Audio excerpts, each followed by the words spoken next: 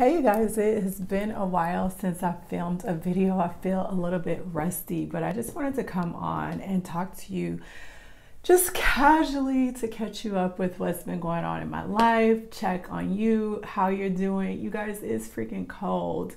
It snowed last night and I don't do cold. So last year around this time, if you guys have been following me for a while, I was in California, so I totally missed out on winter. So I'm already plotting and planning how I can escape winter here. But you know, in the Midwest, sometimes we just totally skip fall and go to winter. So it snowed and I'm cold and I'm not liking it. So anyway, first thing, the reason why you guys haven't seen me for a little bit is because my grandmother passed away recently.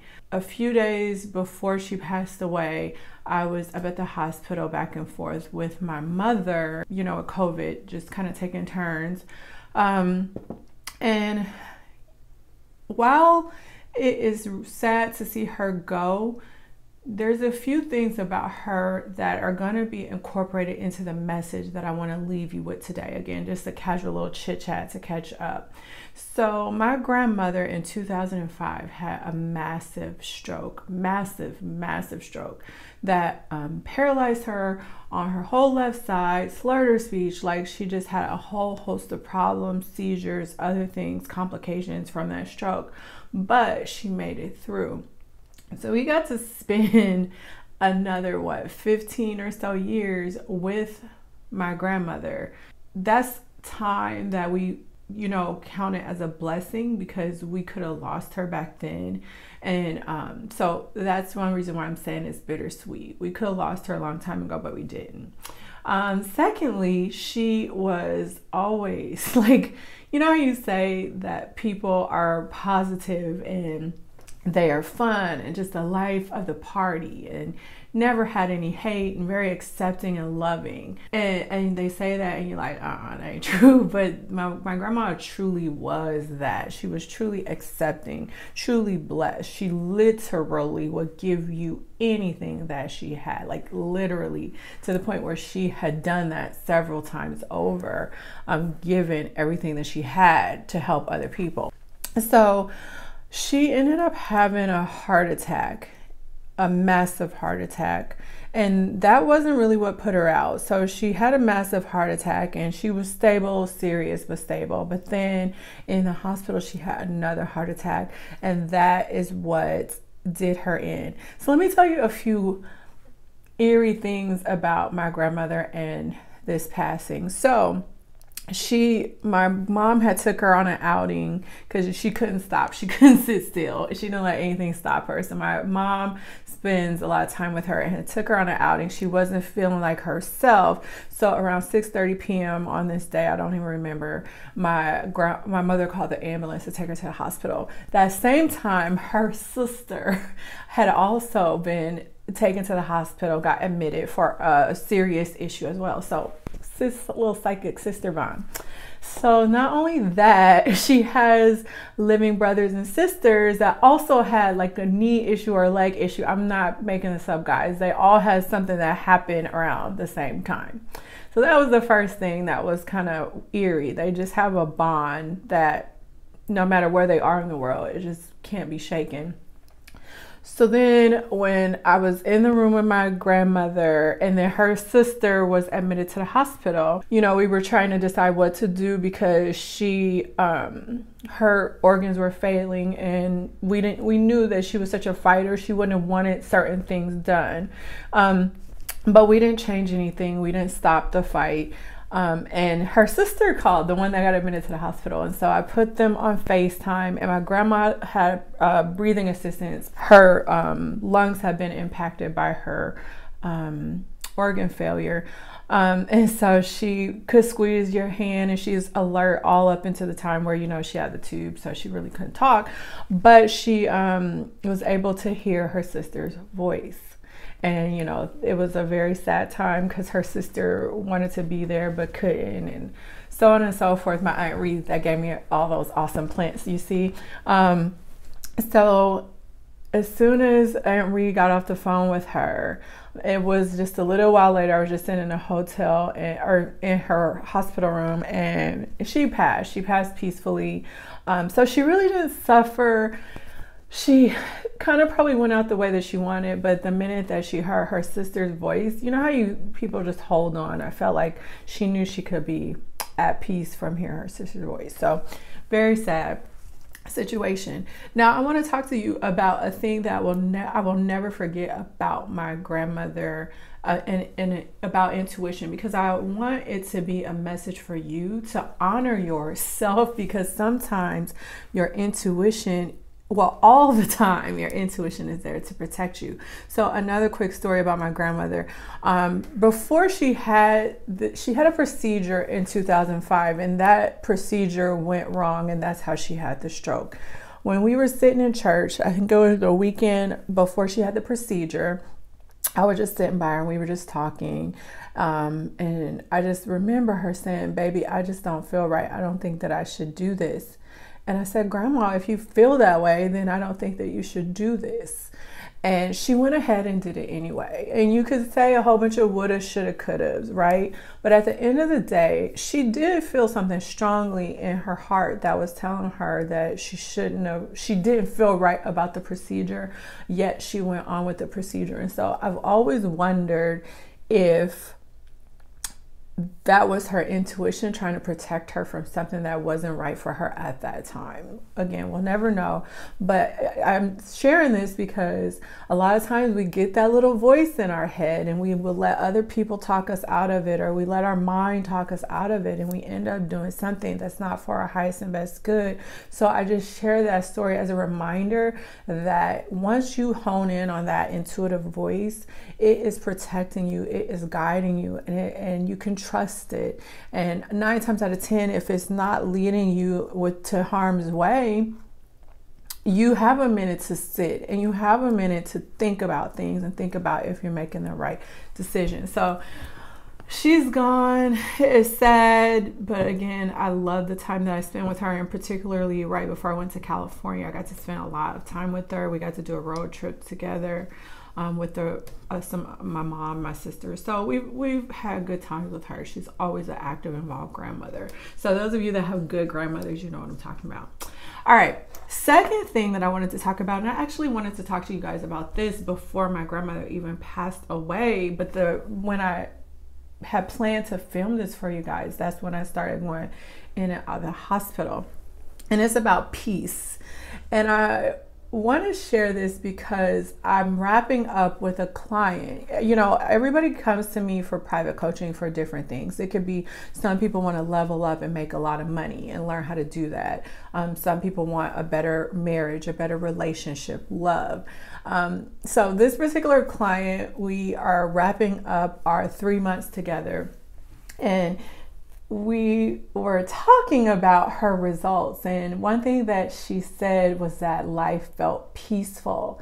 And a lot of the work that we had done with her was on setting boundaries, setting healthy boundaries with people, and coming back to herself, knowing who she was, what she wanted, what would life look like if she was living her authentic self. And so a lot of the work that we did got her to the place where she was able to stand up for herself. She was able to know what she wanted and not be shaken by the people in her life or the circumstances in her life, and really stay the course to start to develop a practice upon which she could love people, set boundaries, and know what healthy love, healthy boundaries, healthy relationships, and living authentically from the heart looked like. She was like, "It's so peaceful."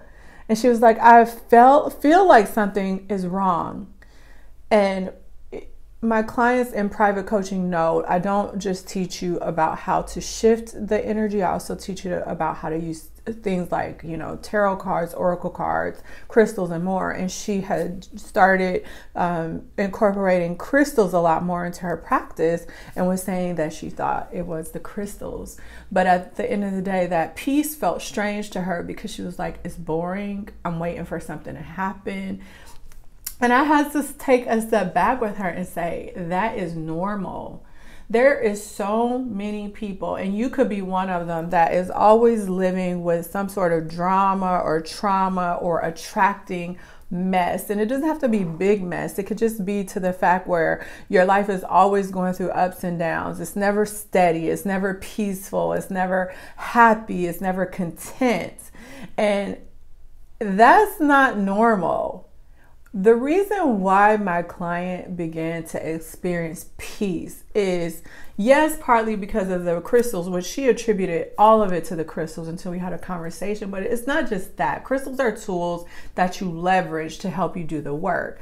What had happened is she had done the work. She had done the work to get rid of people that didn't respect her, to set boundaries with the people that she loved, that she was developing codependent relationships with.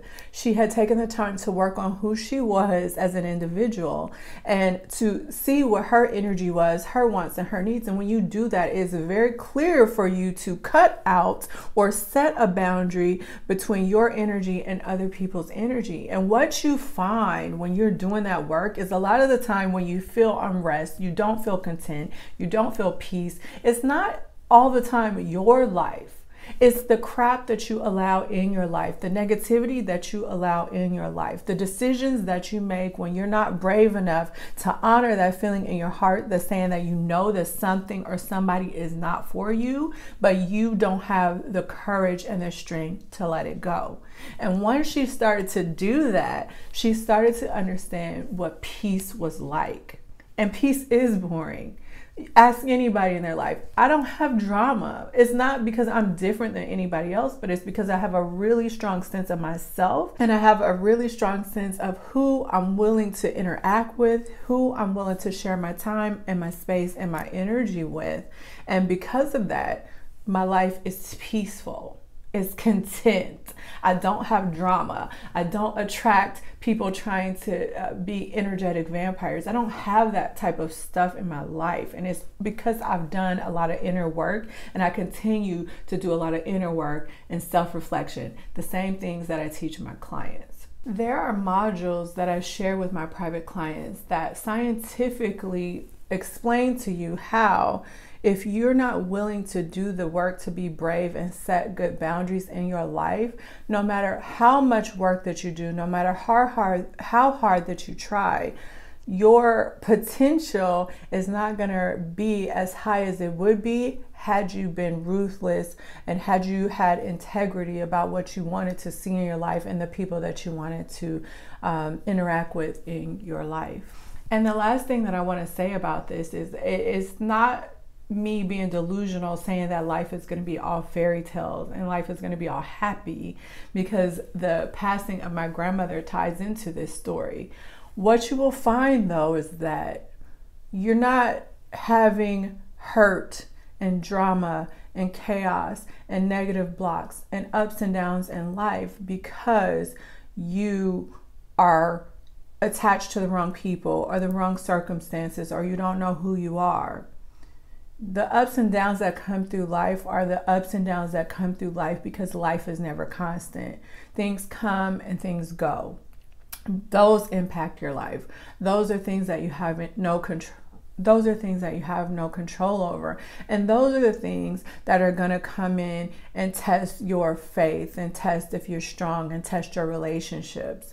But what you won't have when you do the inner work to gain peace and contentment and your middle path and clarity in your core is drama in your relationships and drama in your life and ups and downs and trauma and chaos and all of this other stuff such as negativity that you attract because you don't do the work to align with your truth and with your purpose. So that is my little message for today. I wanted to tell you guys I'm back. I just feel like I have like so many video ideas for you. Like while I was just going through this, I was doing a lot of reflection, a lot of reading, some books that I've read in the past and just picked up new things, and that just sparked ideas for me to share with you. So you will be seeing that. One big thing that's coming up that I'll be sharing with you very, very soon is a mentorship. I am going to take some very determined and very committed individuals on a spiritual journey, an 8-month spiritual journey where I'm doing a mentorship and I'm teaching you everything that you need to know to create a solid base and a solid foundation in your spiritual practice. So again, you know how you can use spiritual tools in order to create a better life for yourself. So just stay tuned for that. And then also I'm back to work. I took about a week off just to, grieve and, when somebody passes, there's so much work to do. It's so weird how we have to do so much work at a time where we're grieving. It's crazy.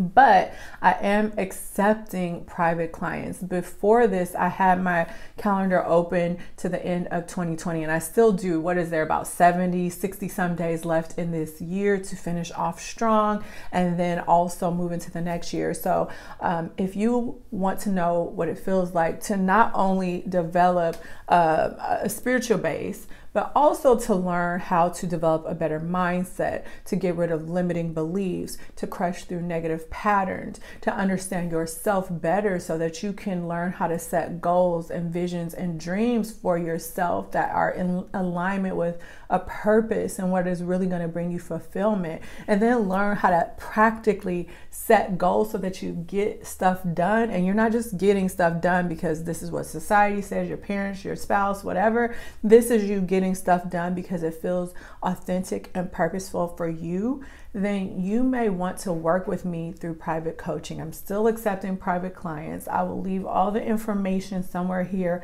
and in the description box of this video so that you can go and you can learn more about coaching. It is by application only, and that's just to make sure that we are a good fit, to make sure I can truly help you on the things that you want to work on and you want to accomplish.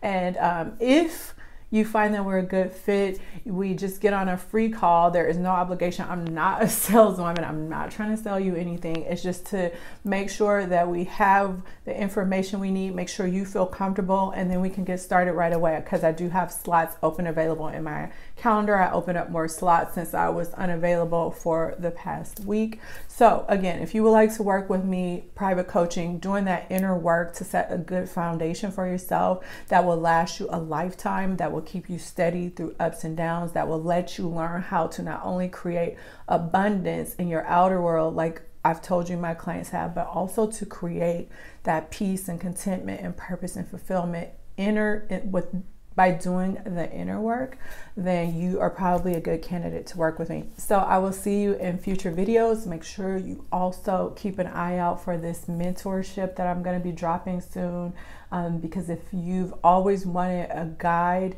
to help you through a spiritual journey, I always wanted that. I wanted like a personal mentor, and I would even ask people to do it for me and they wouldn't do it. But I know that some of you want that and need that. You want somebody to take you step by step through spirituality and help you develop a practice and purpose and help you understand the laws of the universe and how to use them for your favor. So watch out for that mentorship. 8-month mentorship, not 8 weeks. It's 8 months, me really taking you on a deep journey so that you are prepared to go forward after that.